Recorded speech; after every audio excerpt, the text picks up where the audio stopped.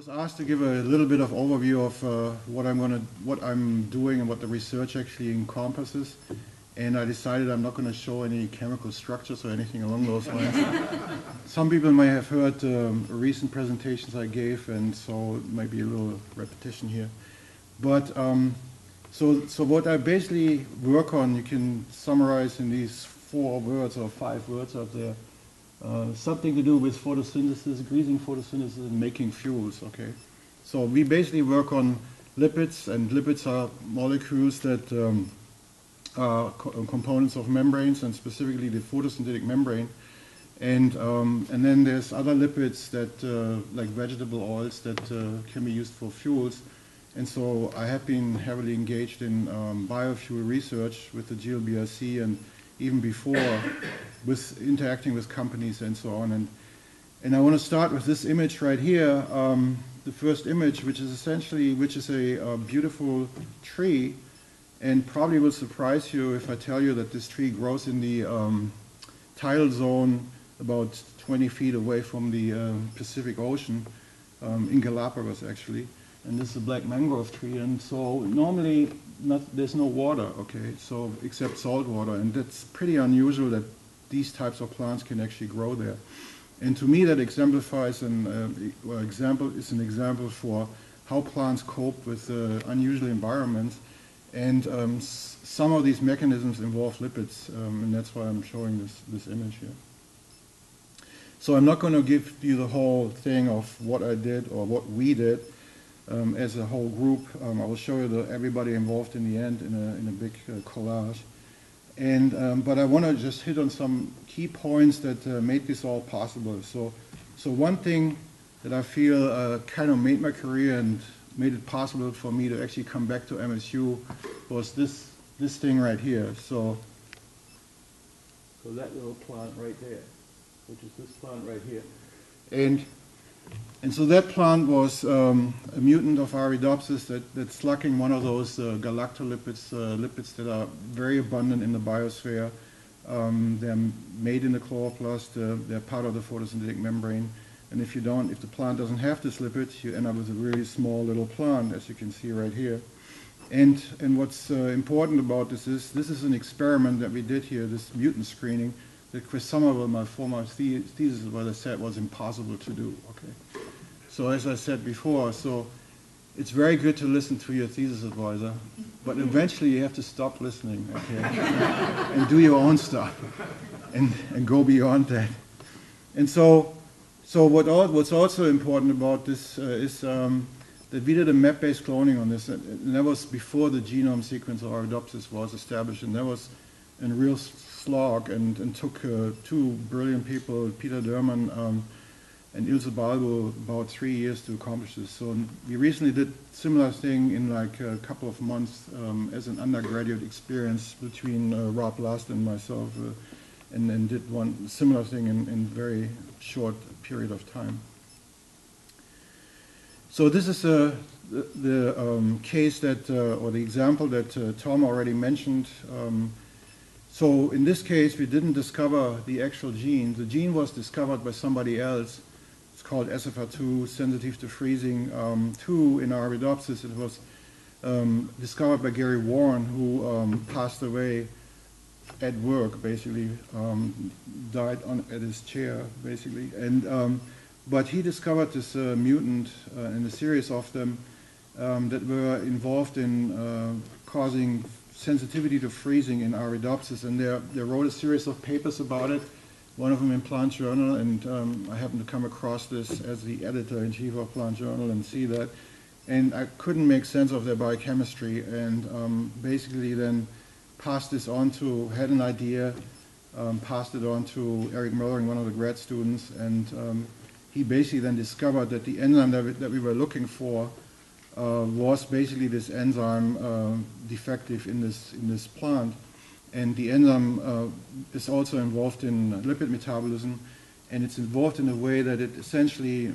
modifies the lipid composition of the photosynthetic membranes in the chloroplast in response to freezing, and that will allow these, and that basically brought together 2 old concepts. So you can see here in electric EM of damaged membranes from a person named Stepankos, who came up with this idea that freezing damage is a function of chloroplast membranes, and so he showed these structures here.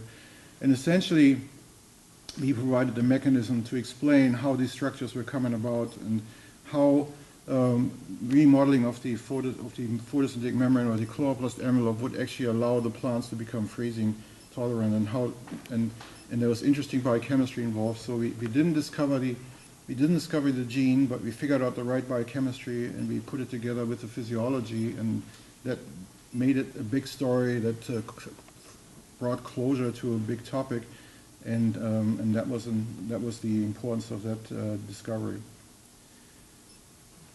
So another topic we've been working on, and I mentioned this before, we work on biofuels, and I want to talk a little bit more about the future.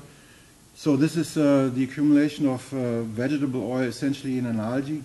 So here you can see these green drops, stained lipid droplets, specifically stained lipid droplets. The red part is the chloroplast, and these algae make these oils when they're stressed.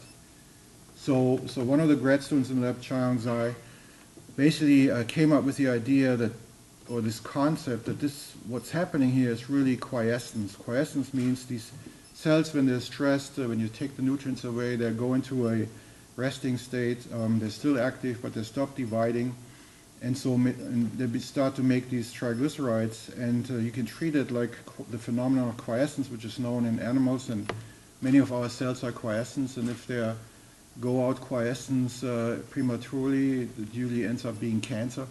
And so what we found actually, or what Chayang found, is a mutant that affects this process, and that basically that gene that goes along with this mutant, or is deficient in this mutant, is related to proteins that are very important for cancer research in animals and mammals and humans, for example, retinoblastoma protein.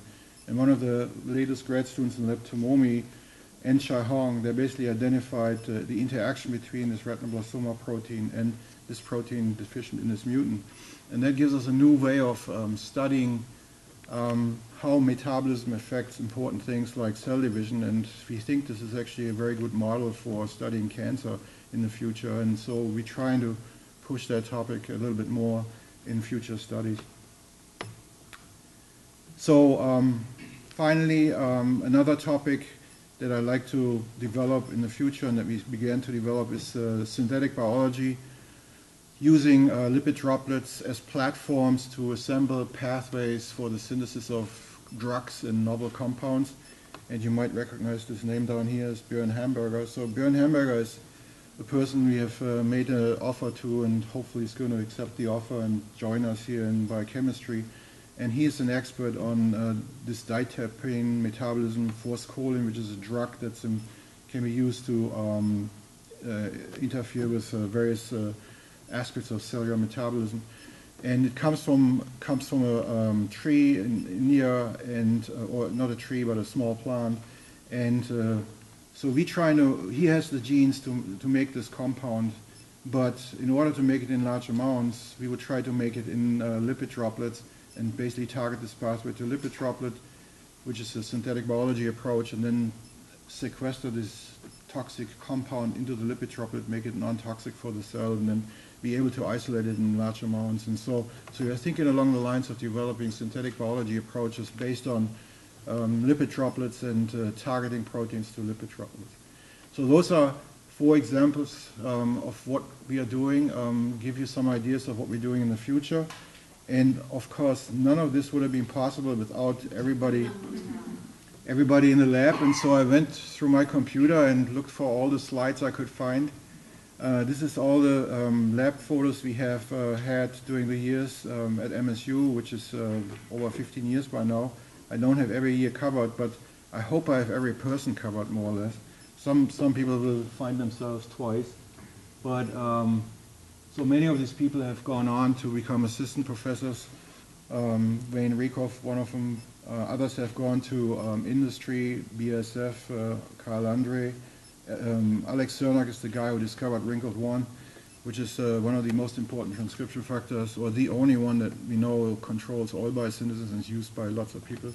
Mia Shimojima is assistant professor or associate professor now in Japan, and so on. And Changcheng Shu right here is senior, or is now getting promoted to a full senior scientist at Brookhaven National Lab, and so on and so on. So there's a lot of people here that came from the lab, and Eric Möllering here is the one who discovered SFR2, and he is working for synthetic genomics and has some higher level senior scientist position there by now. So, and I haven't mentioned everybody by name, but they're all there, and I'd like to thank everybody from the lab. Lots of them are sitting right here, and of course this whole thing wouldn't be possible with people involved, and I'm sorry I didn't mention everybody's names, but I know you're all doing great stuff, and hopefully you're all going to get great jobs and will graduate soon and so forth. Thank you very much.